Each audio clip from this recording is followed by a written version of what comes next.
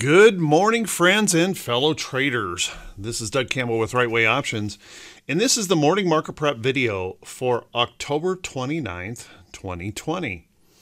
So, my goodness, yesterday was a pretty darn brutal day with the market gapping down and those bears piling on, just surging to the downside. All day long yesterday, there really was no relief from the selling as the market continued to respond to all this uncertainty out there and rising coronavirus infection numbers. Yesterday, here in the United States, infection numbers topped 80,000 new infections. And we got news that France and Germany are going into nationwide lockdowns. So that uncertainty continues to rise, and concerns of a double dip recession are starting to reemerge. So what does that mean for this morning? Well, how about we grab ourselves something to drink? We may want an adult beverage this morning to get us through this. And settle in, and let's get ready for the morning market prep video for Thursday morning. So we are looking at an interesting day today. We have an absolutely massive day of data coming our way, a big deluge of data. And unfortunately, some of the big market moving information is not likely to come, is not going to come until after the bell today. We're going to hear from Amazon, Facebook, Google. We have big tech reports after the bell. And it's going to be interesting to see how the market responds throughout the day as we wait for that. We also have some big data coming up in our economic calendar this morning, so we'll look at that in just a second. Let's take a look at the chart here and see what we can see here in the chart. Obviously, the devastation yesterday was pretty substantial, and we have picked up a little bit of a price support level right in through here, trying to hold onto that level right now. You can see we have a very bearish looking overall pattern here in this chart, and that possibility that we could drift down below this level is substantial here in the Dow. Let's take a look at why that might be. The 200-day moving average is relatively close, and as you can see, that 200-day moving average and 500-day moving average could provide a good level of price support. But I think there's a high probability that it will draw prices right down into that. Maybe not today, but in the next few days, we could see a test down in that area. Of course, the question always remains, will we hold that as support? Now, what I got to tell you is in the short term, we are extremely oversold at the moment, which would lend some credence to the possibility if we do tag this area down here, we could catch that possible bounce up. But it's really going to depend on how those big techs report. If you remember the Microsoft report, Microsoft reported well, but they guided lower, and that added to the selling pressure here in Microsoft.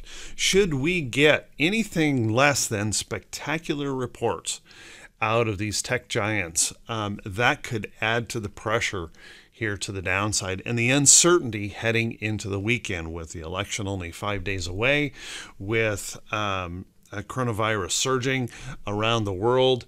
There is an awful lot of uncertainty weighing on the market, and you can kind of understand why the bears are running hard right now. So be really careful here, guys. You know, one of the things that we tend to do as traders sometimes is we get up every morning and we turn on our computers, and that means that we have to trade. We have to put money at risk.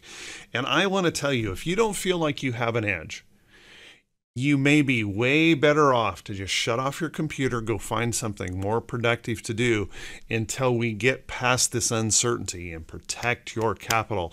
Lots and lots of volatility in this market, lots of news-driven events that could move us around significantly.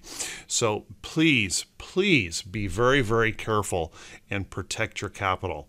Let's take a look at the SPY, also in a pretty dramatic sell-off, but we do have a little bit better picture here. You can see our 200-day moving average is much further away, And it would seem, at least at this point, to be kind of an unlikely sell-off that would have us reach all the way down there in the SPY.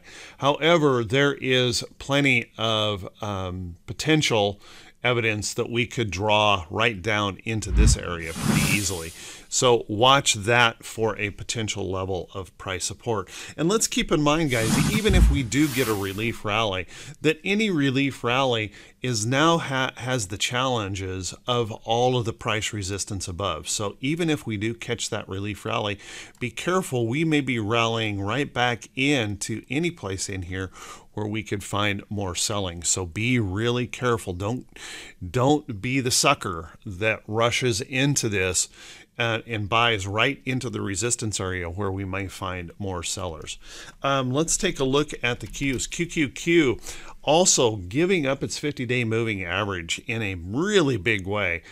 Technical damage here in the tech sector is really starting to grow.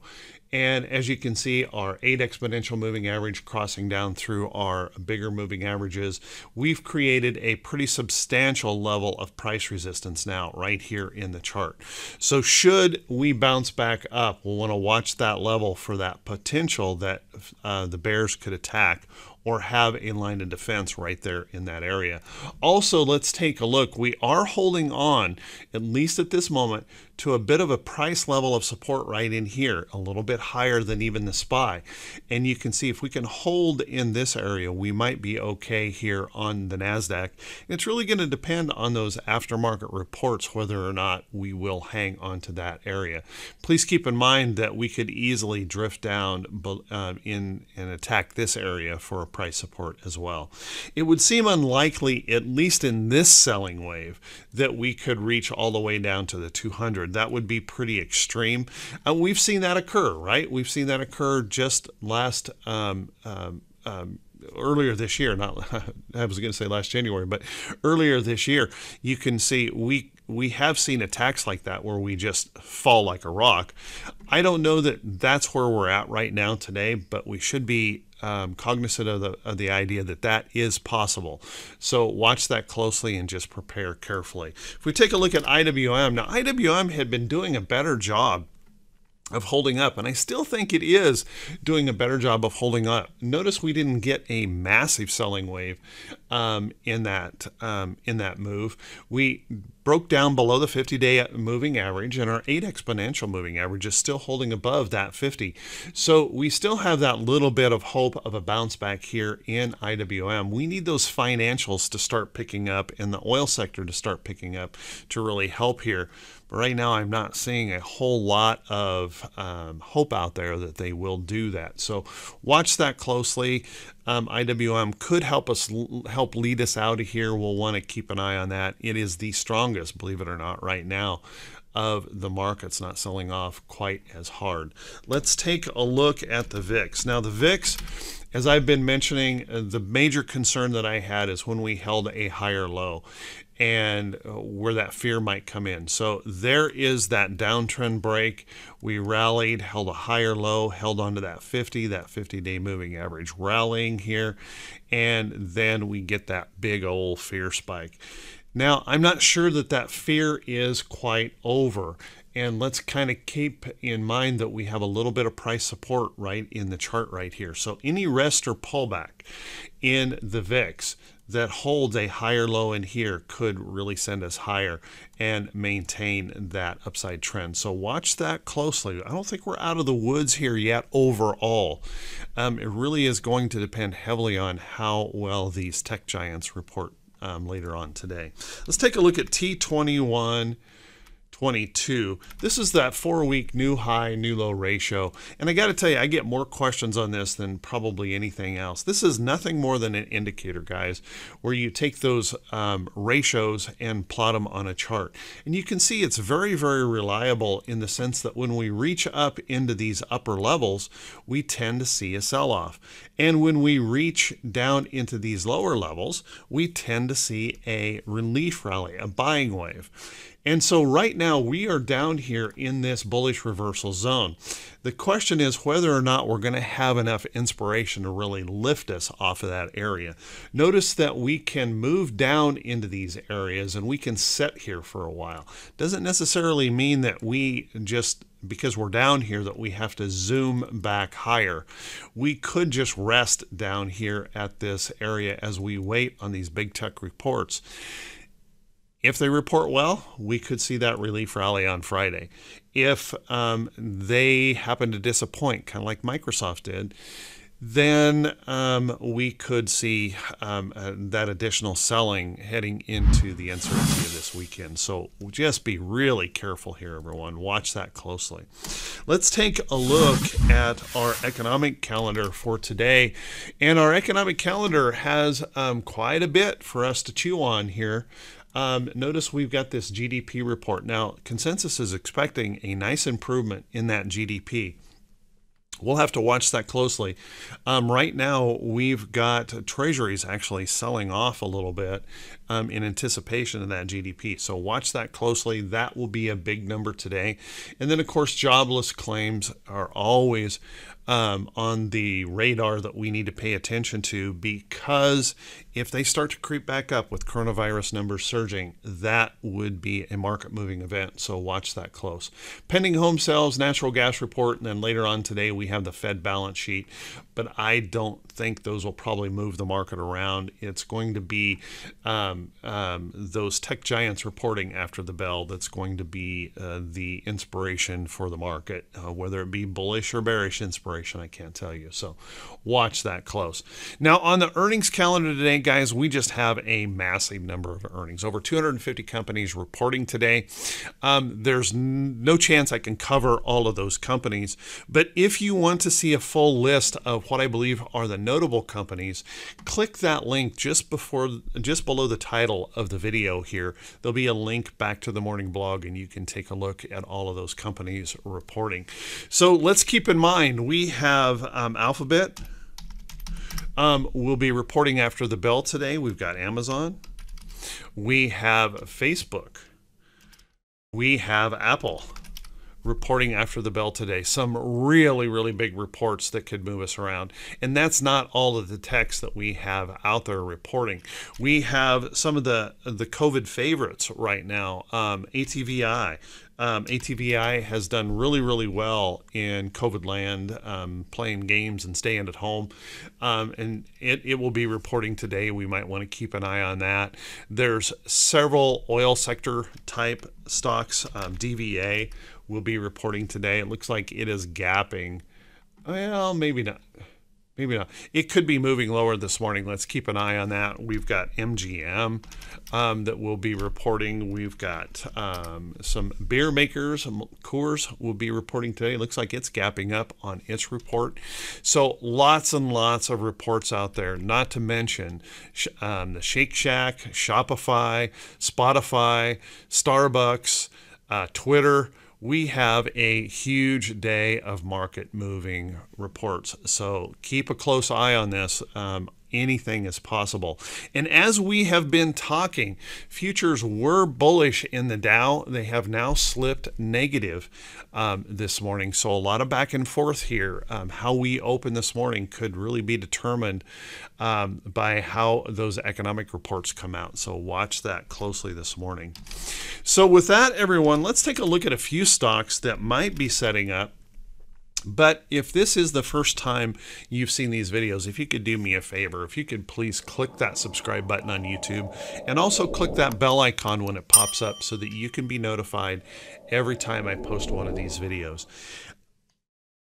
Remember, the purpose of these videos is not to provide any prediction, not to provide any hype as to which way the market is going to go. In fact, that kind of stuff just drives me nuts because no one really knows what's going to happen with the market. Certainly, we can use technical analysis to improve our odds, but when we have so many data points coming our way and so much uncertainty, you have to realize that when you're playing in that market, it's more akin to gambling than it is to running a trading business.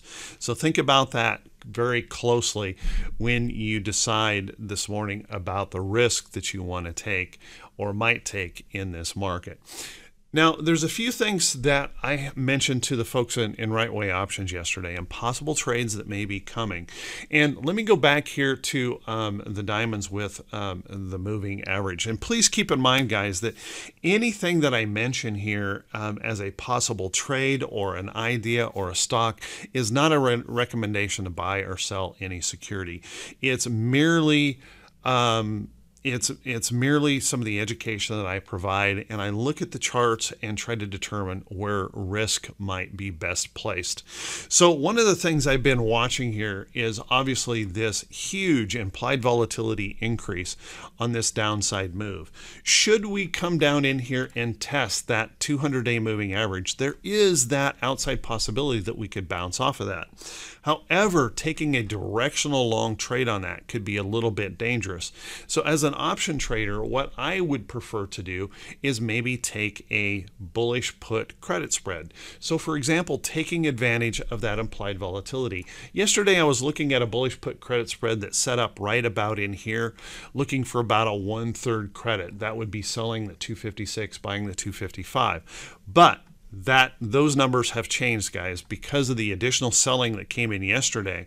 I would right now I could set up a trade that would be lower, even further down here, with a bull put credit spread. So I could maybe take some risk in this, giving myself plenty of cushion and allowing that high implied volatility to help me out on that trade, and just assuming that eventually we're going to relax here a little bit and we'll get some kind of a relief rally.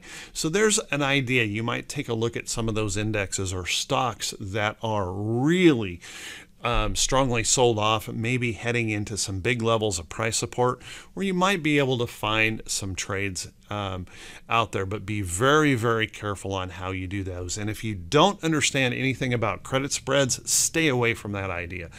Do not follow anybody's trade blindly. Do not race into the risk without understanding what you're doing. That would be insanity, in my opinion. Let's take a look at some other stocks that are holding up and looking pretty decently. Take a look at Roku. Roku has been able to maintain this upside trend. Notice that we're consolidating right in here, and I've actually placed a price alert above this little consolidation. As this kind of shifts its way over here toward the trend, I want to keep an eye on this. Now, we do have a problem here. This is going to report on 11.5, and it may not have enough, there may not be enough energy in the market to get us moving out of here before that earnings report.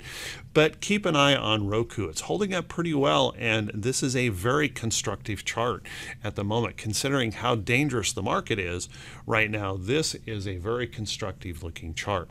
Also, take a look at some of the retail. Now, retail got hit a little bit yesterday, pulling back, but retail's been holding up pretty strongly. Walmart is one that I've continued to watch. Now, I hold this, so I have a bias on this trade. And actually, I have held this since all the way back here. Right there was my first entry into Walmart, and I continue to hold that trade as a long-term hold. But I added to that position over here. Obviously, I am down right now on that addition to the trade. But watching this closely, retail has held up pretty well overall, considering the damage in the tech sector. We may want to be keeping an eye on this. You might want to look at some of those retail stocks trying to hang in there. Take a look at FCX. Now, FCX is one I've been watching for a re-entry. We had made an entry over here in Right Way Options and had a beautiful run up here in that chart. Watching this here, we broke through some resistance highs in that chart. You can see this pink line is a price alert. I'm waiting to see whether or not that's going to hold in here and start perking back up. Copper has some pretty good reasons to be showing strength. with all of the electric vehicles and solar power moving up so strongly right now. A lot of reason for copper to maybe move up. So keep a close eye on that. That might be a place to look. Now, I mentioned yesterday the possibility of looking to some of the precious metals for a little bit of safety, but they really disappointed yesterday, moving lower. They could sell off in the wave, just really get involved in the wave of a downside move, particularly if we start triggering any margin calls. If folks start receiving margin calls because of the major selling off going into the market, you can oftentimes see gold, silver, things like that, holdings of those be sold off to raise capital to cover their margin positions. But watch that closely. It is still possible when the market gets really scared. Sometimes these will be a place to pick up a little safety. Other places that you might look for safety are some of the really old dividend paying type stocks. Take a look at stocks like General Mills.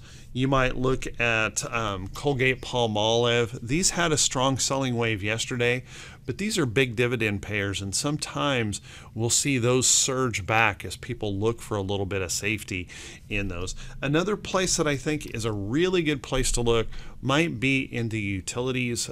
These are big dividend payers. Folks may shift to some of those to try and look for some relative safety here in the market after this initial wave of selling. So watch that closely. Notice we have a very big level of price support here in that utility sector, so watch that closely.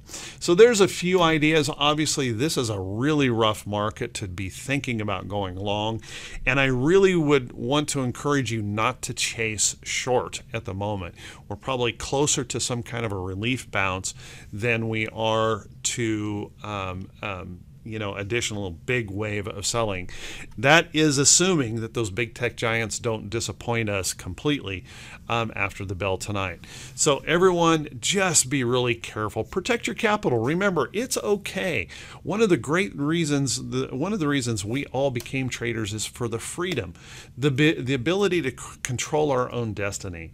Well, controlling your own destiny today may be the best thing. Shut off that computer and go find something else to do that's more productive than watch this market. So much uncertainty up through the election. We don't have to trade. We don't have to trade. So keep that in mind. Everyone, take care of yourself. Have a great day. We'll see you right back here bright and early Friday morning. Wish you all the best.